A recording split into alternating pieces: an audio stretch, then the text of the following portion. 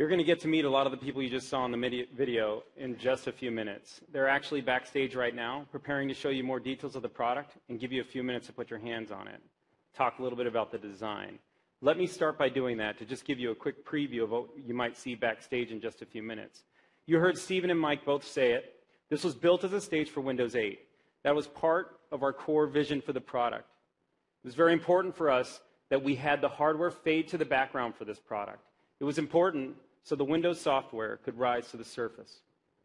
It gives you the best experience possible when the hardware fades away, and what comes to the surface is that entertainment piece you want when you're using the device. Note the chamfered angles on the side of this product. These are chamfered at 22 degrees. That's two things. One, it's a physical manifestation of the actual stage itself. You can see as it falls away, just as we intended for the hardware to do. But two, it actually sits perfectly comfortable in your hands. Now let me qualify something. I say perfectly a lot. I say perfect a lot. As part of our team culture, what was really important for us is we had so many parts of the design that had to be in detail and be simple and be right that we always strive for perfection on every subcomponent of this product. It includes this chamfered angle. What it does is sits in your hand very comfortably in a way that when you hold it, it feels light, it feels airy. Most importantly, you can use it all day in comfort.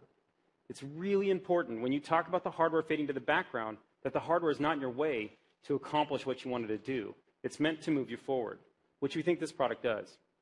Now, when we talk about hardware fading to the back, another thing that's super important is the seamless lines throughout the product. When you look at this product, you'll see lines going throughout it, every line calculated, every line built, formed perfectly on the device. But there's one challenge. Our vision for the product, beyond being a stage for Windows, was also that we had to bring creativity and productivity to folks such as yourselves. The opportunity to transform this device, if you will, to transition it to the state of getting things done. Putting this kickstand in the product flies right in the face of seamless lines and getting it perfect. But we really spent a lot of time here. We knew that if we did not get the kickstand perfect, this device would not work. We could not take any chances. Take a look at the three hinges that you see within this device. This is a really simple example of the details of the product. These are three custom-made hinges. Mind you, there are over 200 custom parts built from the inside out of this product to make it come to life. But these hinges, they were spec'd just as Stephen told you. They were spec'd to feel and sound like a high-end car door. When you close the device, the kickstand just goes away. It's not in your way. When you need the device, it's there, just in time. You want to get something done, just open it, and it feels great. The spec we created was around sound. We iterated over and over again in our anechoic chamber. This is a critical point. We really wanted to get the sound right, so you get that visceral feeling, that emotional attachment to your product when you open this kickstand and close it. It makes it yours. It goes away when you don't need it, and it's there when you do. Now, we talked about VaporMag a few times, and let me bring VaporMag to life just a little bit here so you can understand a little bit more of what we did. VaporMag essentially becomes what lets us get our product design and create life out of it. You can see the breakout behind me. Let me just explain a few things that we have going on. I'm holding up my room key. It feels weird to hold up my room key. But if you look at this quickly, what you'll see is 0.77 millimeters of thickness. This is an important point. If you can't see it, that's all right. Same as a credit card. Pull it out. Your credit card's likely somewhere between 0.75 or 0.85 millimeters thick. It's just to illustrate a point. VaporMag is a process where we start with an ingot of magnesium and we melt it down to a molten state. We then injection mold the magnesium through some tools, and we're able to actually mold the intricate details that are needed for surface. We mold down to 0.65 millimeters of thickness in any given part, 0.75. We mold to 0.65. This is important to understand because for us to get to the design we needed for this product, to get the kickstand integrated seamlessly and hold this line throughout the product, we had to be able to mold to those tolerances. Every micron matters within Microsoft Surface. we've actually stacked up every part from designing from the inside out so tightly in the product and so cleanly that even if you stuck a piece of tape in the middle of the device, it would bulge. It would bulge out. That tells you how strong this product is, how much strength comes with it, how light it feels in your hands. All those parts play into each other. The best part about VaporMag is not just that we can mold the 0.65 and get the intricate details like the 0.65 millimeter angles that go around the product, these radii. The best part is the smoothness of the finish that comes out of the tools. After approximately 152 steps to get the VaporMag looking just like you see now, you find that the surface finish on this product, and as Mike says, pride in craftsmanship, is perfect. It's seamless. It screams watch quality finish, and when you put it in your hands, it feels elegant. When you touch it, you're going to want to hold it. I promise you. Now, I'm proud of VaporMag, and I'm proud of the team for the product that they've done, but nothing stirs me more, nothing gets me more excited than touch cover. I really want to walk you through touch cover for just a few moments. This is an important technology that came out of our group. I'm going to walk you through it in two ways. The first way is through the experience, and the second way I'm going to talk about is the technology. Let's do the experience first.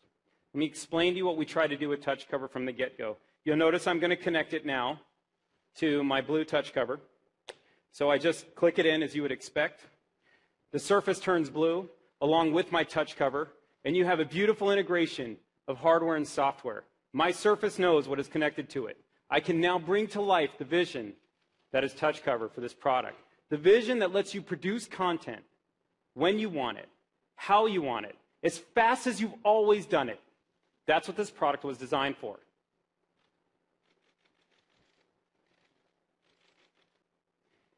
Let me give you one more second on this, on a little bit of the experience. The thing that was so critical for us in creating touch cover was that it had to be 3 millimeters thin. This essentially is at odds of any other keyboard you've used and still have a great typing experience.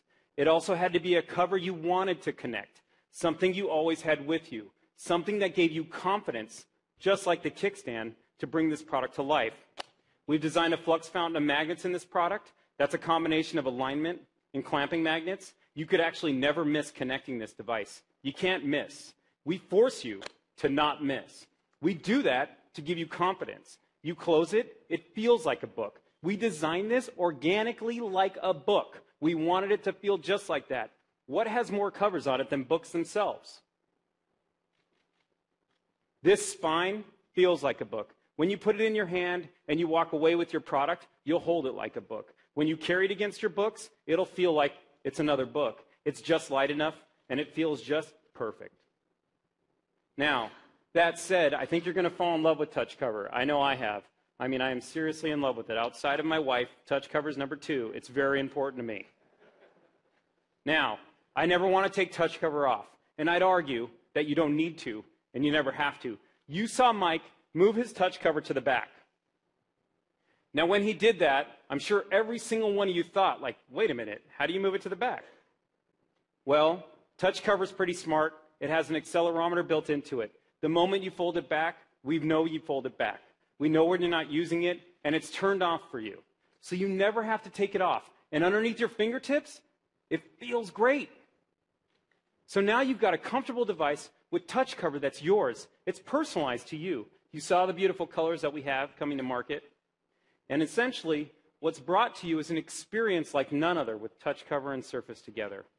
Now, I showed you the experience, but I want to just show you the technology because it really is important that you understand it. And quite frankly, we have a bit of a mad scientist who many of you know named Stevie Batish. Stevie actually invented touch cover.